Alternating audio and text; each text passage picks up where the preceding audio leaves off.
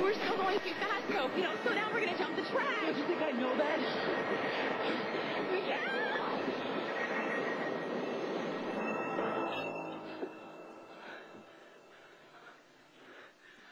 That was close. Another couple seconds, we would have crashed. Who was that man on the tracks? I'm not sure, but it looked like Julian Crane. What was he doing down here? What are we doing down here? None of this makes any sense.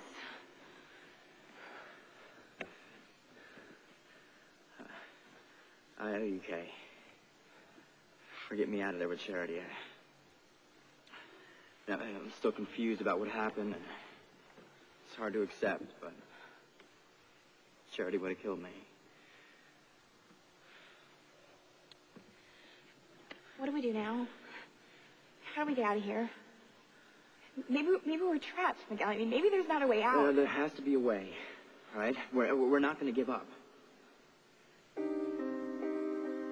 Miguel, there's something I have to tell you. Something important. Yeah? I mean, there's a chance that we may not make it out of here alive. No. Don't even finish, think that, okay? Just let me finish. If something happens and we don't make it back, I need you to know how I feel and what's in my heart. I love you, Miguel. I always have.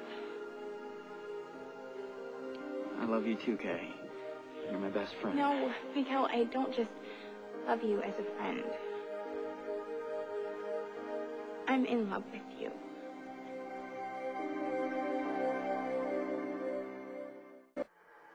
Okay, are you saying that everything you said... I've always loved you, Miguel.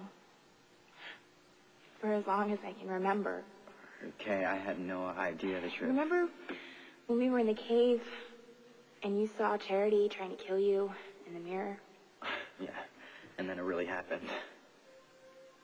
Well, when I looked into that mirror, I saw the two of us making love. It was wonderful. I love you, Miguel, with all my heart and soul.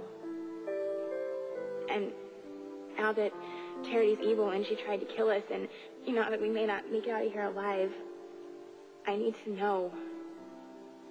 I mean, could you love me too?